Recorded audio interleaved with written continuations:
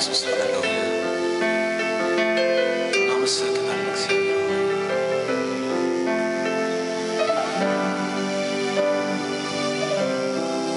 ክብር ለኢየሱስ ይሁን ክብር ላዳነን ይሁን ክብር ፈጥኖ ለደረሰልን ለጌታችን ለመድኃኒታችን ለኢየሱስ ክርስቶስ ይሁን ሃሌሉያ ከዘር ከቋንቋ ከነገድ ለይቶን ለክብሩ ለመንግስቱ ካህናት እንድንሆን ዘንድ ለመረጠን ለኢየሱስ ክብር ይሁን ለኢየሱስ ክብር ይሁን ለኢየሱስ ክብር ይሁን ሃሌሉያ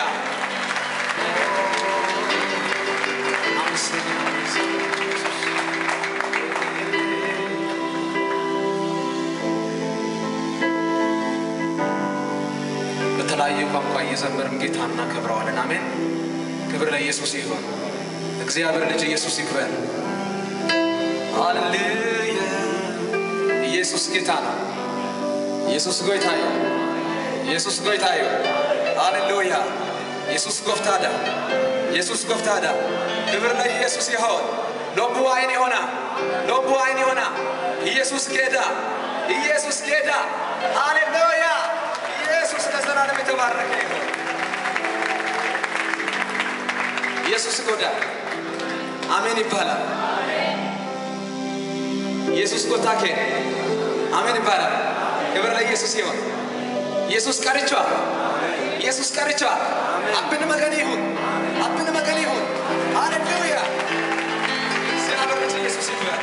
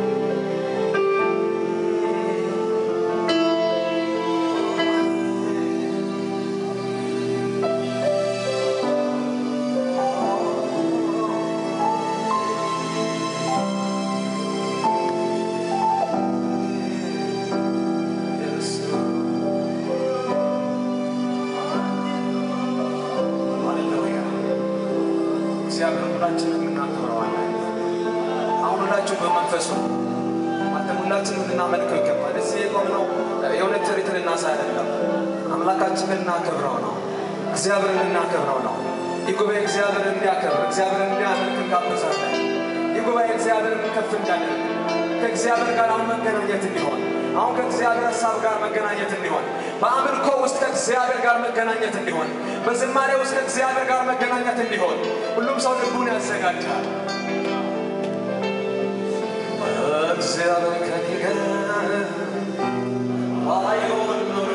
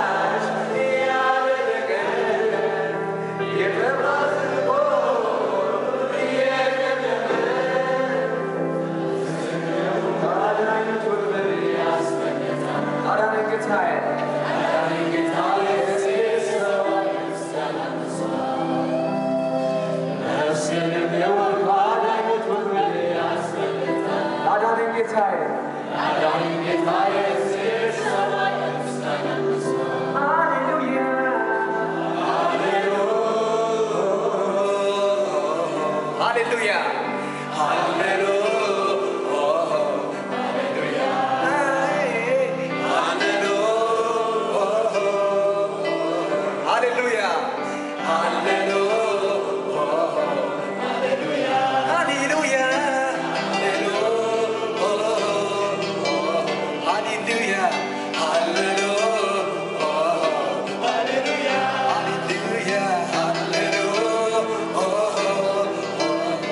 Hallelujah.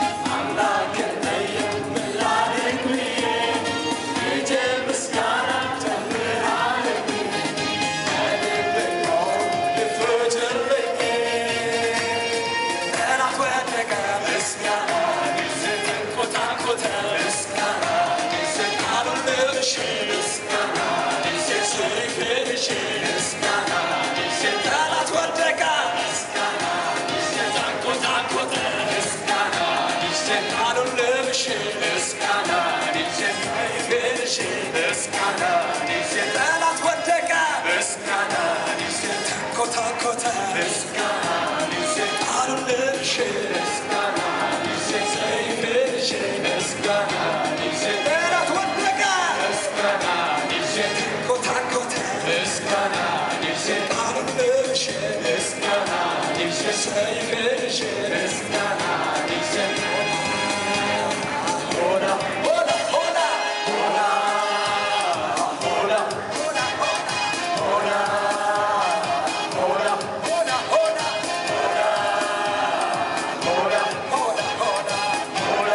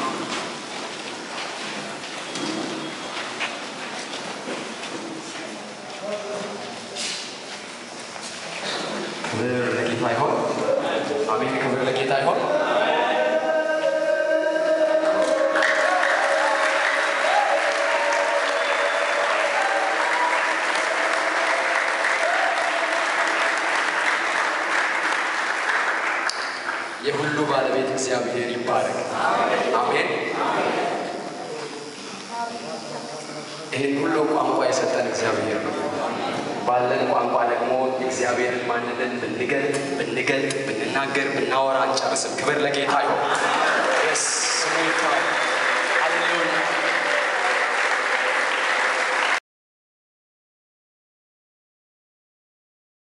መሰራራት ታሪካዊ ዳራ ነው። በእኔ የታመነ ግን ምድሪቱን ይገዛል፣ የተቀደሰውንም ተራራን ይወርሳል። ኢሳይያስ ምዕራፍ 57 ቁጥር 13። በዘመናት መካከል ልጆቹን ዘውትር ከመርዳትና ከማጽናናት ለአንድ አፍታ እንኳን ወደ ኋላ የማይል አምላካችን እግዚአብሔር እየረዳንና እያገዘን እነሆ አሁን ለ9ኛው የሮቦት ኳየር ምስረታ በዓል በቅተናል። እንኳን አደረሳችሁ፣ እንኳን አደረሰን።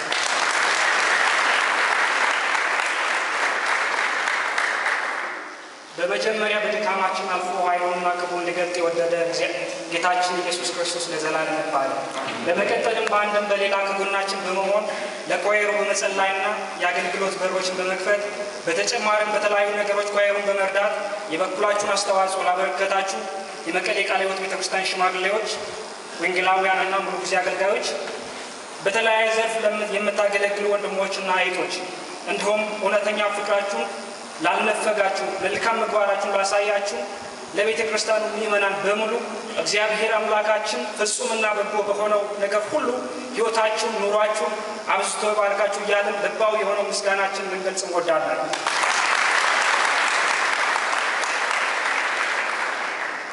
በመቀሌ ቃለ ሕይወት ቤተክርስቲያን ተማሪዎች የሚሳተፉበት ዘርፈ ብዙ አገልግሎቶች ያሉት ሲሆን ከነዚህ አገልግሎት ዘርፎች አንዱ አካል የሆነው የኳየር ወይም የመዝሙር አገልግሎት ነው። በዚህ አገልግሎት ዘርፍ ብዙም ጥቂት የማይባሉ ተማሪዎች ጌታ በረዳቸው መጠን በማገልገል ላይ ይገኛሉ።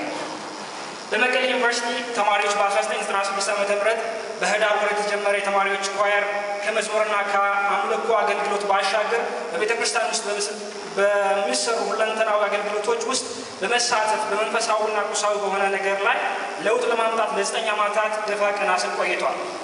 ይህ የተማሪዎች ኳየር ህብረት የሮቦት ኳየር በመባል የተሰየመ ሲሆን በአራት ተማሪዎች ማለትም በ3 ወንዶችና በአንድ ሴት ተነሳሽነት መጀመሩን ታሪክ ያስታውሰናል። እግዚአብሔር ያከናውኑናል፣ እኛም ባሪዎቹ ተነስተን እንሰራለን በሚል ተስፋ ቃል በመነሳሳት ይህንን አዲስ ራዕይውን ለማድረግ የተንቀሳቀሱ 4 ሰዎች በዚያው ዓመት ታናሽ የነበረውን ጅማሬያቸውን በእግዚአብሔር ኃይልና እርዳታ ወደ 9 ከፍ በማለት የመዝሙር አገልግሎቱን መስጠት ጀመሩ።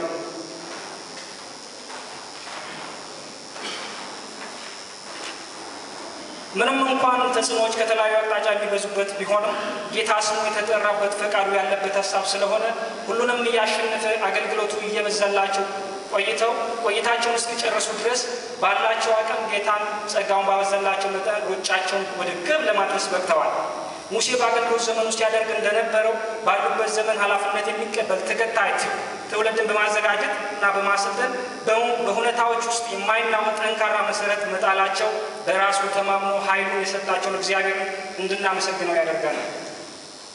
ከአገልግሎቱ ባለፈ የመሰረቱን ቀጣይነት ካረጋገጡ በኋላ ለተከታዮቻቸው በማስተላለፍ የመቀሌ ተልዕኳቸውን ጨርሰው አደራ ሰጥተው ወደ ቀጣዩ የሕይወት ምዕራፍ በጌታ ብርታትና ድንቅ ተሸጋግረዋል። አደራውን የተቀበሉት በሐዋርያት ዘመን እንደነበረው የመቀባበልን አገልግሎት በመለማመድ የተቀበሉትን ተልዕኮ እንደ እግዚአብሔር ሐሳብ ወደ ግብ ለማድረስ ሩጫቸውን በእምነት ቀጠሉ። ጌታም እንደ በጎ ፈቃዱ ጸጋውና በረከቱን እያበዛላቸው የተጀመረውን በጎ ጅማሬ እስከዛሬ ድረስ በሚሻል ክብር እንዲቀጥል ለማድረግ የበኩላቸውን በማድረግ ለተረኞች ራዕዩንና መሰረቱን አቃብለው እንደ ታላላቆቻቸው ወደ ቀጣዩ ጉዞ ተሸጋገሩ። የመቀባበል አገልግሎቱን ቀጥሎ ለ9 ዓመታት ህብረቱን አስጠብቆ ለቀጣዩ ደግሞ የሚያስፈልገውን መንፈሳዊና ቁሳዊ ስንቅ በአግባቡ ሰንቆ የታየለትን ከፍታ የክርስቶስን ፍጹም ሙላት እስኪደርስ ድረስ እንዲገሰግስ የሚያስፈልገውን መንፈሳዊና ስነ ልቦናዊ ዝግጅት እያደረገ ይገኛል። በዚህ መልኩ የተጀመረው ይህ የኳየር አገልግሎት ዛሬ ላይ እግዚአብሔር ረድቶን በብዙ ነገር ተባርከን ወደ 40 የሚሆኑ አባላት እያገለገልን እንገኛለን። በህብረት የተሰሩ ነገሮች በጥቂቱ በህብረት ውስጥ ለማገልገል ፍላጎትና መሻት ያላቸው ልጆች የተለያዩ መመዘኛ ፈተናዎችን በመፈተን ወደ ህብረቱ እንዲገቡና ጸጋቸውን የሚያሳድጉ ሁኔታዎችን በማመቻቸት ስራ ለመስራት ተችሏል። ሁለተኛው ቤተክርስቲያን ሁለንተናዊ አገልግሎት ከመስጠት አኳያ በአንድ ቤተክርስቲያን ውስጥ በሚሰሩ አንድ ጽላትን የመሳሰሉ ስራዎች በተቻለ መጠን በመስራት ህብረቱ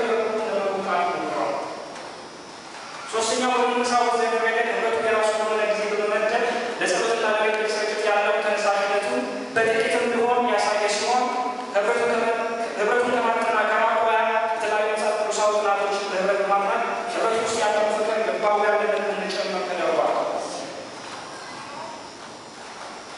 አራተኛው ወይም የረጅምና የአጭር ጊዜ ዕቅድ በመንደፍ እየተንቀሳቀሰ ያለ ሲሆን ከረዥም ጊዜ ዕቅድ ውስጥ አንዱና አንኳር የሆነው እንደ እግዚአብሔር መልካም ፈቃድ ከሆነና ብንኖር በ2008 ዓመተ ምህረት ሁሉም የኮሩ አባላት ማለትም ከዚህ ጊዜ ተመርቀው የሄዱና አሁንም ተመርቀው የሚሄዱ ተማሪዎች በአንድነት ተሰብስበን እግዚአብሔር የምናመሰግንበት የምስጋና ጊዜ በመኖረን ከዛሬ 3 ዓመታት በፊት በዕቅድ ደረጃ የተያዘ ሲሆን አሁን ላይ ዕቅዱን ለማሳካት ለማድረግ አንዳንድ ስራዎች እየተሰሩ ይገኛሉ። ለዕቅዱ መሳካት የሆነ ዘንድ በየዓመቱ የሚመረቁ ተማሪዎችን የማቹን ኮሚቴ በመምረጥ እርስ በርስ እንዲያያዙ የማድረግ ስራ በመስራት ላይ እንገኛለን። የተለያዩ ጎዳናዎችን እየተሻገረ በእግዚአብሔር እርዳታና ጽናት ለማለፍ ትውልድን በትውልድ እየተካ የቆየው የመቀሌ ዩኒቨርሲቲ የተማሪዎች ህብረት ሮሆቦት ኮይ ለብዙዎች መንፈሳዊ ህይወታቸው የሚለወጡበት ለብዙዎች መንፈሳዊ ህብረት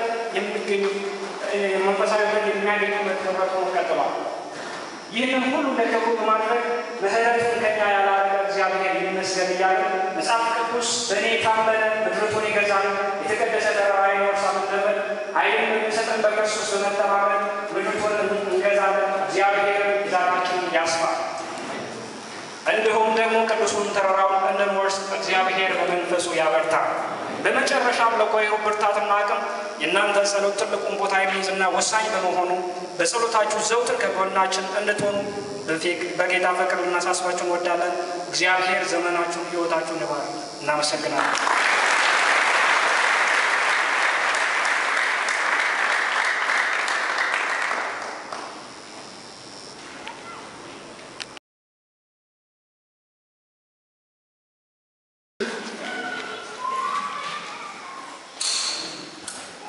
ሁላችሁንም በጌታ በኢየሱስ ክርስቶስ ሰላም ላችኋለሁ።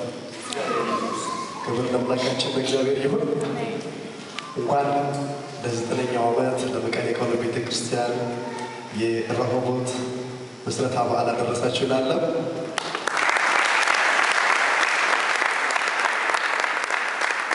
ሁሉ ለአምላካችን ለእግዚአብሔር ይሁን።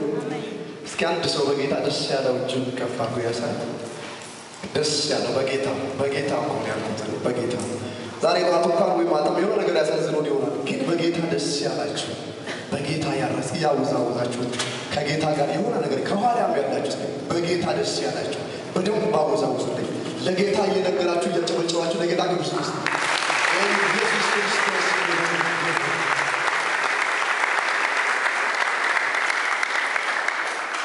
ኢየሱስ የእግዚአብሔር ልጅ ጌታ ነው። መጽሐፍ ቅዱስ ያዘን እስኪ ዘዳግም ምዕራፍ 10 ቁጥር 20 ላይ ያለው ቃል በተለይ ቁጥር 4 ጀምሮ ያለው ነብብን እስከ 21 ያለው ነብብን ከዚህ ክፍል ላይ እግዚአብሔር የሚናገረን እግዚአብሔር ቃል እንካፈላለን። እስኪ መጽሐፍ ቅዱስ ያዛችሁ ከኔ ጋር መጽሐፈ ኦሪት ዘዳግም ምዕራፍ 10 ቁጥር 14 እስከ 21 ያለው ክፍል አንብበን እዚህ ክፍል ጌታ ብለን እንሰማለን።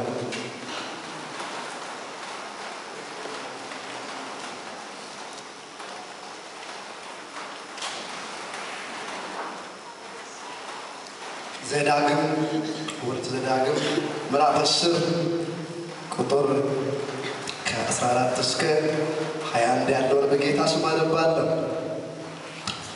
እንዲህ ይላል፣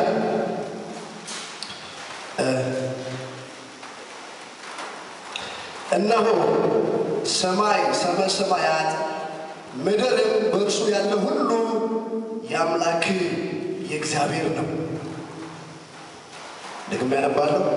እነሆ ሰማይ ሰማያት ምድርም በእርሱ ያለ ሁሉ የአምላክ የእግዚአብሔር ነው። ቁጥር 15 ብቻ እግዚአብሔር ስለ አባቶች ደስ ብሎታል፣ እነርሱንም ወደዋል። ከእነርሱ በኋላ እናንተን ዘራችሁን እንደ ዛሬ ሁሉ ከሕዝብ ሁሉ መካከል መረጠ።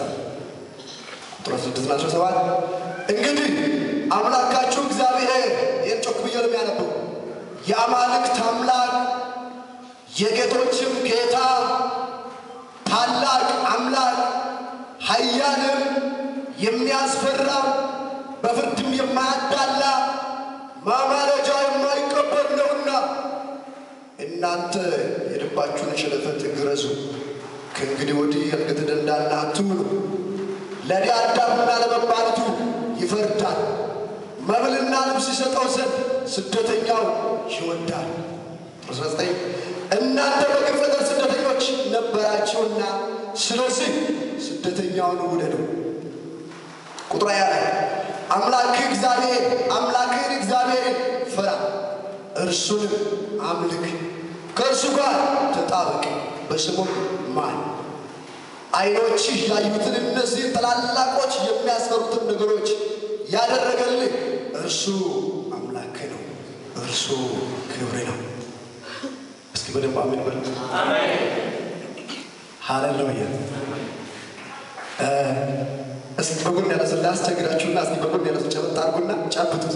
መልእክት አለና ትነግራላችሁ። ለሱ ከኋላም ያላችሁ እጅ ታያዙና ተጨባበጡ። እስኪ ይሄን ነገር ነው። እስኪ ዓይኖች ያዩትን በሉ። እነዚህ ታላላቆች የሚያስፈሩትን ነገሮች ያደረገልን እርሱ ክብር ነው፣ እርሱ አምላክ ነው፣ ኢየሱስ ያድናል። አሜን ሃሌሉያ። እርሱ ምናችን ነው? አምላካችን። ለስንቶቻችሁ እግዚአብሔር ክብራችሁ። እስኪ ቅድም ስትጨፍር እንደነበር ስትጨፍር ለስንቶቻችሁ እግዚአብሔር ክብራችሁ። አፋችሁ ክብርና ክብር እግዚአብሔር ነው። እውነት ነው። እውነት ነው። ወረቀታችሁ ነው፣ ስልጣናችሁ ነው፣ ዘራችሁ ነው፣ ቁንጅናችሁ ነው፣ ኃይላችሁ ነው። መጽሐፍ ቅዱስ የእግዚአብሔር ቃል ሲናገር እናቶች በጣም ክብር የሚሉት ወርቃቸውን ነው።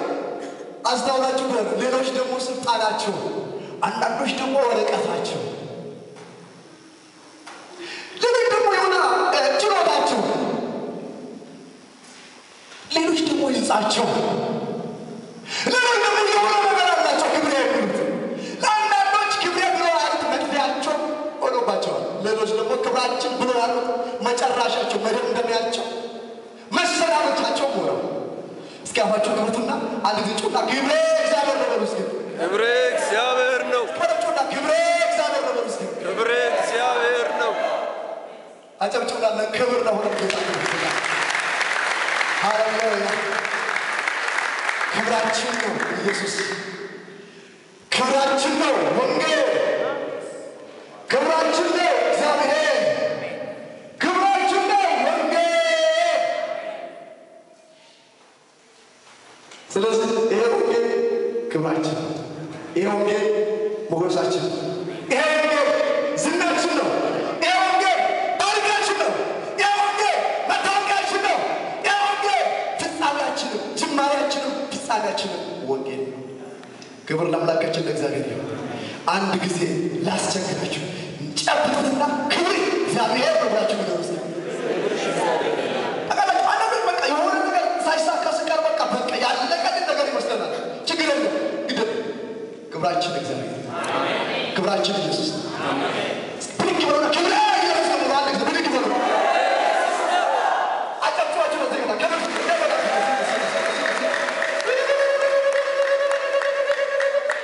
ሃሌሉያ።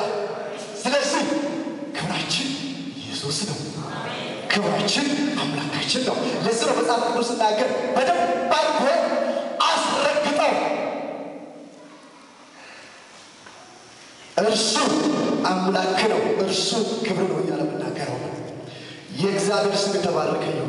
ይሄ እግዚአብሔር ይሄ ክብር የሆነው እውነት እንድገልጥና ጨጸሮ ብጸልይና ወደ ቃሉ ሄዳል። እስኪ ጸዳ ጨጸሮ የእግዚአብሔር ቅዱስ ክብራችን እናመሰግናለን። ሕይወታችን እድል ፋንታችን አንተ ደስታችን ኃይላችን እናመሰግናለን። ተመስገን። አሁን ደግሞ ይህን ክብር የሆነ አንተን በቃል ያንተን ቃል በቃል ውስጥ ራስን እንድንገልጥ ልዩነት ብታበራለን በክርስቶስ ኢየሱስ ጌታ ስም እንጸልያለን። ማስተዋልን ስጠን። ይህን ቃል የሚሰማ ዘንድ የተዘጉ የታተሙ በአማት የታተሙ በስልምና የታተሙ የተዘጉ አእምሮዎች በኢየሱስ ስም ይከፈቱ። ልብ ሁሉ ይከፈት፣ አእምሮ ሁሉ ይከፈት፣ አይን ሁሉ ይከፈት፣ ተጽዕኖ ሁሉ ይሰበር። የትኛውም ተጽዕኖ የእግዚአብሔርን ቃል እንዳንሰማ፣ የእግዚአብሔርን ቃል እንዳንሰማ፣ የእግዚአብሔርን ቃል እንዳንሰማ፣ የእግዚአብሔርን ቃል እንዳንሰማ ሊከለክለን በመካከላችን በእውነት ከፍልን የፈለገው የአመት ጉልበት፣ የዳይ ጉልበት፣ የበሽታ ጉልበት፣ የፍርሃት ጉልበት፣ የጭንቀት ጉልበት፣ የተስፋ መቁረጥ ጉልበት፣ የስጋት ጉልበት፣ የግዴለሽነት ጉልበት፣ የጨለኝነት ጉልበት፣ የቀን ጉልበት፣ የጥላቻ ጉልበት በጌታ በኢየሱስ ስም ይወጋ። እስከ 3 ጊዜ በጌታ ስም የሚወድቀው ነገር እንደወድቅ በጌታ በኢየሱስ ስም ተወጋ። በጌታ በኢየሱስ ስም ተወጋ። በጌታ በኢየሱስ ስም ተወጋ። በጌታ በኢየሱስ ስም ተወጋ። ድንፋታ በዚህ የለም። አቅምህን አሳጣን፣ ስራህን አፈረሰ፣ ምሽግህን ሰበረ፣ የተከራየህበት የተቆናጠጥክበት ምንጭህን ዛሬ አደረቀ።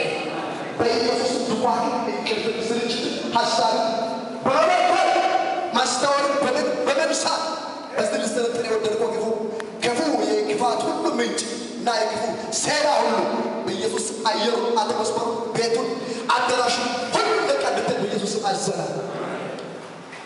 እግዚአብሔር ስለሰማ እናመሰግናለን በክርስቶስ ጌታ ስም።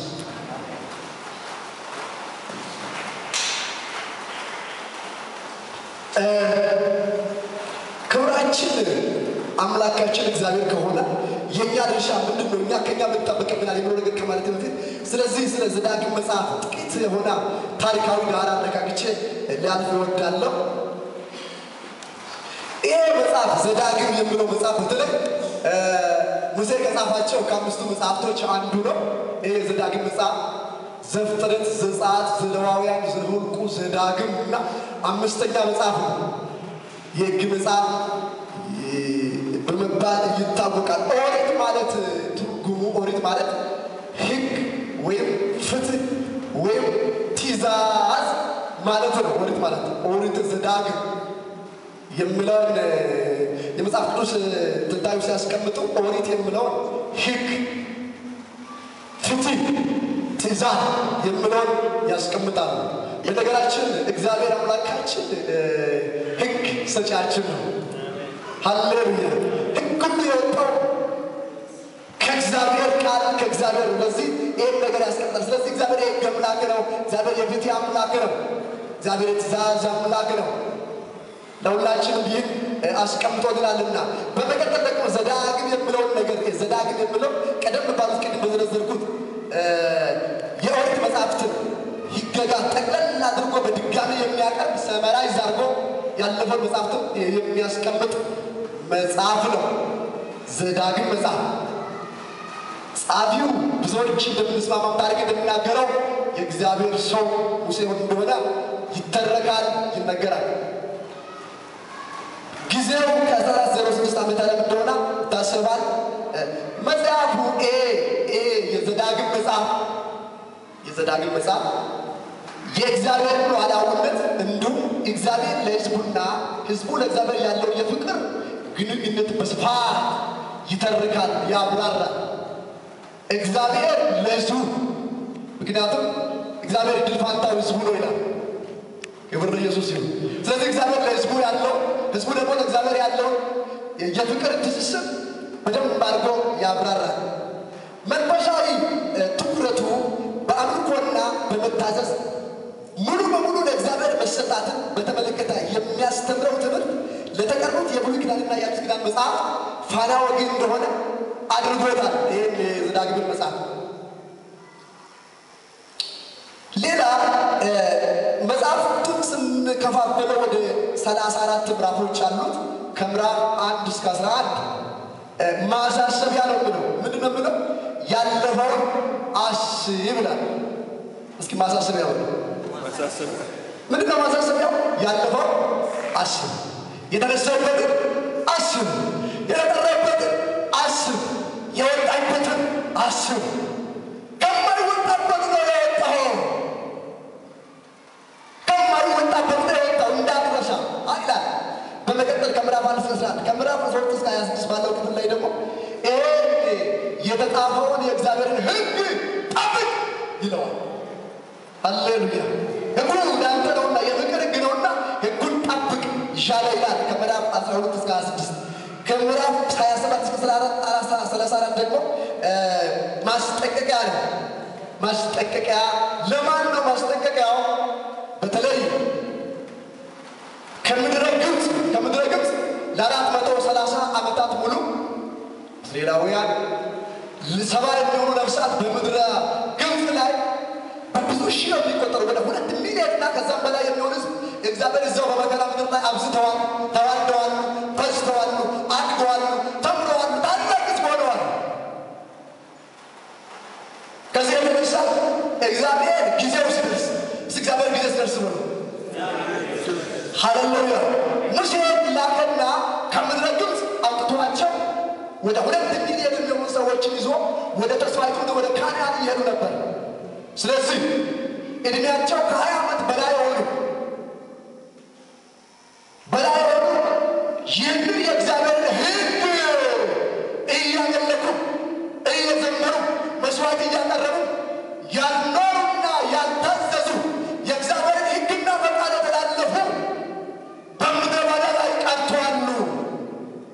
የሰሙትን የተስፋን ቃል አልወረሱም። ምድረ በዳ ላይ ቀርተዋል። ከ20 ዓመት በታች የሆኑ አዲሱ ትውልድ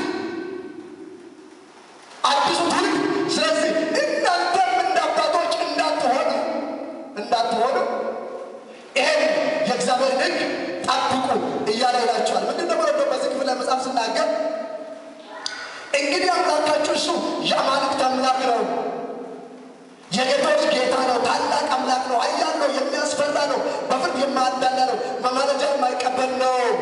ሕጉን ጠብቁ። ማስጠንቀቂያ ሕጉን ጠብቁ። እግዚአብሔር የሚባል ላይ የሚያጠፋ እሳት የሚባል ላይ እሳት ነው። ፍቅር እንደሆነም እንደዛው አመፀኞችን ይቀጣል። እንዳትቀጡ ማስጠንቀቂያ የእግዚአብሔርን ሕግ ጠብቁ ይላቸዋል። እስኪ እግዚአብሔር ይርዳል።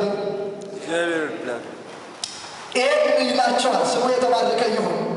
ስለዚህ ወደ ዋናው ሀሳብ ልምጣና ባጭሩ እናገራለሁ። ክብር ለአምላካችን ለእግዚአብሔር ይሁን። ምንድን ነው ታዲያ?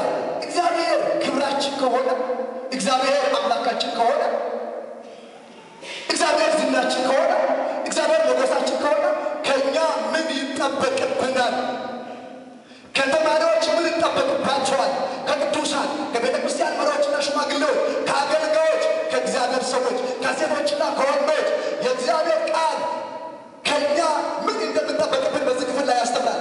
አንደኛና የመጀመሪያ ቁጥር 20 ላይ አምላክህን እግዚአብሔርን ፍራ አይደል? ከእኛ የምንጠበቅብን አምላካችንን እግዚአብሔርን መፍራት ነው። ጌታ ይርዳል። ምን ይላል? አምላክህን እግዚአብሔርን ናት ስሙ ይባላል። ማለት የምትወደውን የምታመልከውን አምላክህን ፈጣሪህን እግዚአብሔር የፍጥረታት ሁሉ ፈጣሪ የሆነውን እግዚአብሔር ያንተ ፈጣሪ የሆነውን እግዚአብሔር ክብር የሆነውን እግዚአብሔር ሕይወት የሆነውን እግዚአብሔር ንጉሥ የሆነውን እግዚአብሔር ደስታ የሆነውን እግዚአብሔር እውቀት የሆነውን እግዚአብሔር ምን አድርግ ንገሩኝ እስኪ ምን አድርግ? ፍራ። እስኪ እግዚአብሔር ይፈራል። ይፈራ እግዚአብሔር። አሜን። በዚህ ምድር እግዚአብሔር ይፈራ። በእኛ ዘመን እግዚአብሔር ይፈራ። በጣም ቅዱስ ላይ ትልቅ ታሪክ ብዙ ገጽ ያላቸው ረዥም መንገድ የሄዱ ለቁም ነገር የፈለጉ ሰዎች፣ አጭበርባሪዎች፣ ግድየለሾች፣ አስመሳዮች፣ ሸቃጣጮች፣ ሸንጋዮች ሳይሆን እግዚአብሔርን የሚፈሩ ናቸው። መንፈስ ቅዱስ ይርዳል። አንዳንድ መጽሐፍ ቅዱስ ላይ ለትምህርታችን መጽሐፍ ላይ በተለይ በዘፍጥረት ምዕራፍ 3 ሲናገር በእግዚአብሔር ፊት ይህን ክፉ ነገር አላደርግም አለ። እኔ እግዚአብሔርን እፈራለሁ አለ ዮሴፍ። ለበረከት ሆነ። ስሙ የተባረከ። እግዚአብሔርን የሚፈሩ ሰዎች ለበረከት ይሆናል። መጽሐፍ ምሳሌ ምዕራፍ 19 ቁጥር 23 ላይ አምላክህን እግዚአብሔርን ፍራ እርሱንም አምልክ። እግዚአብሔርን መፍራት ወደ ሕይወት ይመራል። የሚፈራው ሰው ጠግቦ ይኖራል፣ ክፉ ነገር አያገኘውም ይላል። ክብር ለኢየሱስ። እግዚአብሔርን መፍራት ወዴት ይመራል? ወደ ሕይወት ይመራል፣ ወደ ክብር ይመራል፣ ወደ ከፍታ ይመራል። የሚፈራው ሰው ጠግቦ ይኖራል። ምን? ጤንነት ጠግቦ፣ ፍቅር ጠግቦ፣ ደስታ ጠግቦ፣ ምድረ በዳ ላይ በረከት ጠግቦ፣ ሰማያዊና ምድራዊ እውቀትና ጥበብ ጠግቦ ይኖራል። እግዚአብሔር ያጠግባል። አትናገሩም። እግዚአብሔር ያጠግባል ያጠግባል። ለዚህ ነው ዳዊት ሲናገር እንዲያል ይኸውላችሁ ንጉሡ ዳዊት እንዲያል ንጉሥ ነው ሁሉ ነገር አለ። ነገር ግን እንዲያል እኔ ግን በጽድቅ ፊትህ ላይ ያለው ክብሬን ሳይ ምን ይሆናለሁ? እስኪ እግዚአብሔር ያጠግባል። እግዚአብሔር ያጠግባል። እስኪ እግዚአብሔር ያጠግባል። ማንም እግዚአብሔር እንዲፈራሱ ጻድቅ ስራ ዘሩ ይህ ስለምን አላየውም። ጻድቅ ስራ ዘመኑ ካልዋሸ ከችለገ የሆነ ነገር ካላምታታ አታድግም አያልፍልህም የሚል ድምፅ ያለው ይመስላል። የእግዚአብሔር ቃል ግን ስናገር እግዚአብሔርን ፍራ። በመስሪያ ቤት እግዚአብሔርን ፍራ። እግዚአብሔር ባስቀመጠ ስፍራ ሁሉ ላይ በቢሮ ላይ እግዚአብሔርን ፍራ። በትምህርት ቤት እግዚአብሔርን ፍራ። በሚሰራው ስራ ሁሉ ላይ እግዚአብሔርን ፍራ። ብቻህን ስትሆን እግዚአብሔርን ፍራ። አንዳንድ ሰዎች እንደኔ ለመጮህና ለመጨፈር አንበሶች ናቸው። ከእግዚአብሔር ጋር ቁማር የሚጫወቱ ከእግዚአብሔር ጋር ዕቃ የሚጫወቱ እንደማይባቸው ጎን ያለው ጫወታስ እግዚአብሔርን ፍራ ትዘልቃለህ። ጨብጣችሁ እግዚአብሔርን ፍራ ትዘልቃለህ። አትመለስም። እግዚአብሔርን ፍራ አትመለስም። አኩርፋችሁ አይነ ብሎን አትታዘዙ። እግዚአብሔር ምሕረት ያድርግላችሁ። ጨብጡ እግዚአብሔርን ፍራ ትዘልቃለህ። እግዚአብሔርን ፍራ ትዘልቃለህ። ማለት እግዚአብሔርን የሚፈሩ ሰዎች ይፈለጋሉ። ለቤተ መንግስት ይፈለጋሉ። ለቤተ መቅደስ ይፈለጋሉ። ለእግዚአብሔር ቤተ መቅደስና መድረክ ይፈለጋሉ። ለጎረቤት ይፈለጋሉ። ለማህበራዊ ጉዳይ ይፈለጋሉ። ለመንፈሳዊ ጉዳይ ይፈለጋሉ። ለማስታረቅ ይፈለጋሉ። ለመመስገን ይፈለጋሉ። ለሰይጣን ውጋት ሊሆኑ ለቅዱሳን በረከት ሊሆኑ ለነፍሳት መዳን ምክንያት ይሆኑ ሲጮና ይፈለጋሉ። ይፈለጋሉ። አጭርና ግልጽ ብዙ የሆነ ፈርጉና ብዙ ጭንቅ የለም። ለማደግ ለመፈለግ ለቁም ነገር ለመፈለግ እየጨመሩ ለመሄድ አጭርና ግልጽ እግዚአብሔርን መፍራት ነው።